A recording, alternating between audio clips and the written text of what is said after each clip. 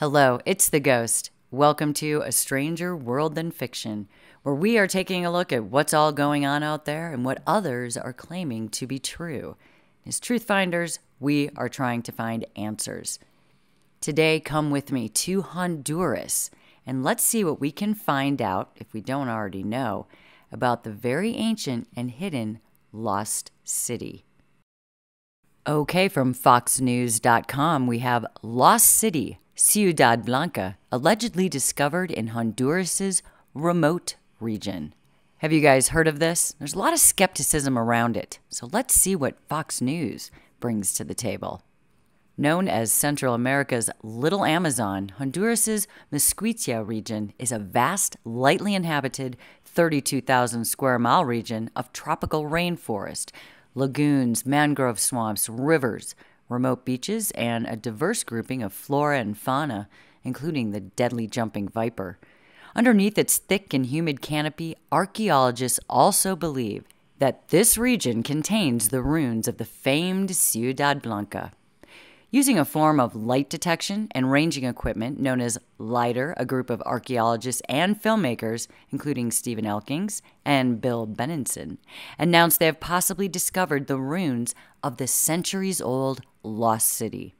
In layman's terms, the scientists flew a small plane over the dense stretch of jungle, shooting lasers at the topography to map out the land below the canopy, where they purportedly discovered a network of plazas and pyramids that were hidden for hundreds of years. Some people believe it's a bunch of hooey, really, while others believe that where there's smoke, there's fire. Well, Elkins became captivated by it and decided to wait until technology advanced to produce a better way to find it than walking aimlessly through the jungle. Well, that makes sense. And sure enough, many years later, that opportunity presented itself. The mystery of Ciudad Blanca, translates in English to the White City, has tempted explorers and treasure hunters as far back as 1526, when Spanish conquistador Hernán Cortés sent a letter to the Spanish Emperor Charles V after hearing reliable rumors of an area in Honduras that will exceed Mexico in riches, it was said, and equal it in the largeness of its towns and villages. Cortés never found the city, but rumors of its existence persisted, especially after following the mystery of the Maya city in western Honduras. So that happened in 1839, but now here we are with this new city. Another American, Theodore Mord, claimed to have found what he called the lost city of the monkey god.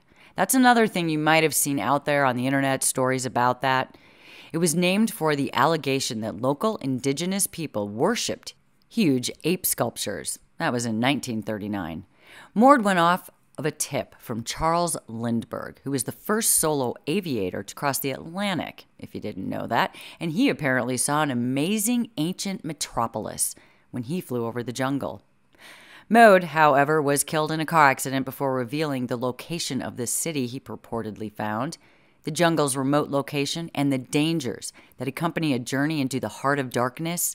Poisonous snakes, disease, oppressive heat, dense foliage has kept many explorers at bay. It's mountains, says Chris Begley, an archaeologist and expert on Honduras. That's what he told The New Yorker. There's whitewater, there are jumping vipers, coral snakes, stinging plants, and biting insects. And then, of course, there are the illnesses, such as malaria, dengue fever. The airplane and the other modern technological advancement have made the search for the lost city a little bit easier. And while a group in 1998 claims to have discovered it using synthetic aperture radar, or SAR, Elkins and Benenson appear to have the best claims to discovering this lost city, La Ciudad Blanca.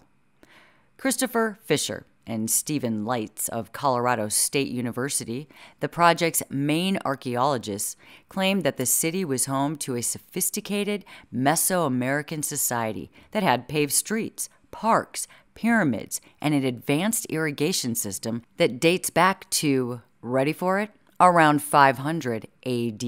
That's a while back. The city's exact location has remained a secret, as the Honduran government and archaeologists worry about possible looting and plan to make a full-ground expedition this fall. And this fall would have been the fall of 2018, guys. It opens the door to a lost world, Fisher says.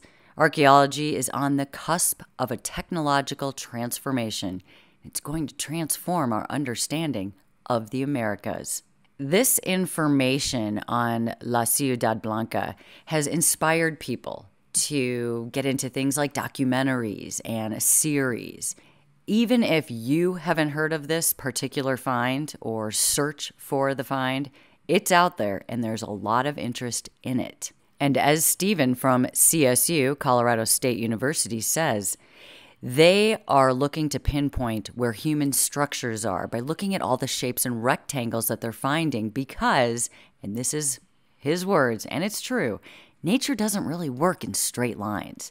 So if they're finding that, they're finding something. And as per NBC News, archaeologists once thought that these rainforests of Central and South America were just too rugged to allow for anything large or highly organized like communities, like the one that has been described here. But over the past decade or so, researchers have found evidence to argue that the forests were once much more highly managed by the native populations. The idea that the ancient peoples of the Americas created complex cities and roadways in what are now wild forests no longer seems to be such a radical idea as it once did. And that's what's inspired Elkins and his colleagues to go ahead with their research. The square-shaped and rounded structures seen in computerized elevation maps of a rugged rainforest may have been the last vestiges of pyramids, palaces, and even houses in a settlement known as La Ciudad Blanca, or again, like I said, the White City. Tales of Ciudad Blanca have circulated since 1526. I mean, this has been around for a while. Claims about a mysterious province that would exceed Mexico in riches and equal it in the great size of the towns, the multitude of people, and the government thereof. So it has been said. Many explorers have gone in search of this vanished city, driving deep into some of Honduras's roughest and most inaccessible rainforests. Neither riches or ruins were found, but nevertheless, the saga inspired documentary filmmakers. And another search, this time using an aerial mapping technology known as light detection and ranging. And it's with this that they're starting to find those straight edges and structures that just have to be something. My question to you guys is, have you heard of this? Have you followed it? Do you know anything about it? And do you know anyone that's actually researching it? This is no different than, say, Oak Island. Oak Island has the fun of finding a treasure, but in all reality, if we find a whole city, who knows what we're going to find in there? You would think this would be hitting the news and TVs everywhere.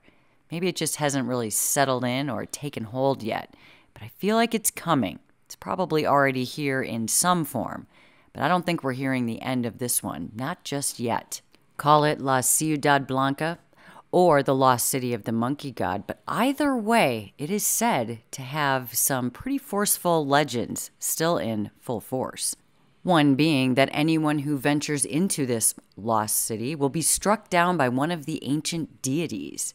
And, just so you know, strangely enough, as allocation.com tells us, the members of the National Geographic Survey Group, so a group that has been out there for years doing very credible things, they camped at a location and all of a sudden were inflicted with a nasty flesh-eating parasite.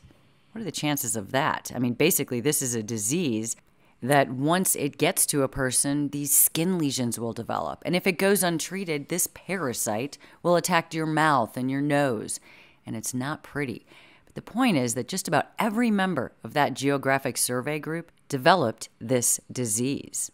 Of the 3 sites described about the lost city of the monkey god, only one of them has been explored. So there's still a lot to learn about this region, the indigenous people, and everything that happened there. Still, though, information has been uncovered to suggest that the people who inhabited this region built beautiful temples and homes, constructed from stone, mahogany, and even woven tapestries. Today, only the stone bases and artifacts remain, though, as the wood and cloth have been devoured by the jungle. So here we have another mystery on our hands. I don't know if any of you are going to head to Honduras soon, but we have to keep an eye on this one. What have they discovered since these shares came out, and what do they know now? If you've heard about this, if you know anything more about it, please share. Like I said, I think it would be kind of fun to keep an eye on this one. It's not Atlantis. That one always gets all the fame. But what is La Ciudad Blanca?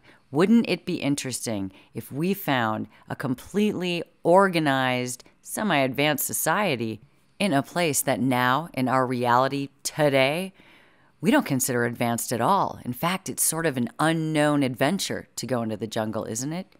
How crazy would it be if this is where people lived their lives, worked, and produced every single day? You never know what history covers up, so it's always interesting to find. Let me know your thoughts, and thank you for listening. And I will talk to you all soon.